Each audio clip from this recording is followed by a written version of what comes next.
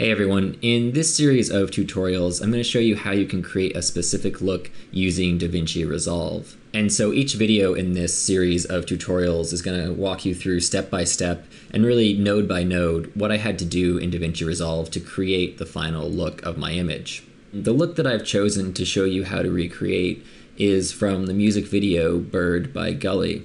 Now if you've seen the music video, you know that the video sort of has three different looks. There's the woods look that's a bit more natural and warmer. Then there's the spaceship look that sort of has a heavy saturation and a lot of blue. And then finally you sort of have the studio or nightclub look with, sort of a minimal black background with a lot of emphasis placed on the singer. So the look that I'm going to be showing you how to recreate from that video today is what I'll kind of call the woods look. And just to give you a sense of where we're going, the basic breakdown of how these tutorial videos work is that each video sort of covers a separate node. So each video is going to walk you through what I do in each individual node to create this final look. So let's get started by setting up our project in DaVinci Resolve. So I'm in Resolve and I've brought in the clip that I'm going to use for this exercise, but I haven't set up any of my project settings. So to do that, we'll go down to the gear icon and click on that.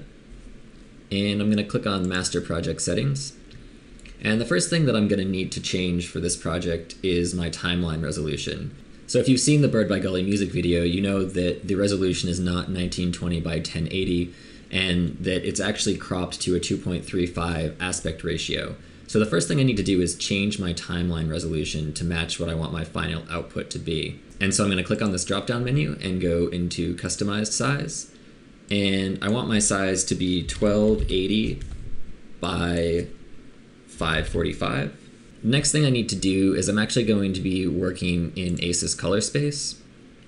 And if you want any more information about ACES color space, I have a tutorial on that that goes more in depth that you can take a look at. So for this project, I'm going to switch to DaVinci ACES. And when I do that, I also need to go into the lookup tables and I need to switch my input device transform to Cinema DNG, since this footage was recorded in Cinema DNG and I need that to match. And for my output device transform, I'm going to go to Rec 709. And the other thing that I need to do is in my image scaling, I need to change this input scaling preset and I need to change it to center crop with no resizing.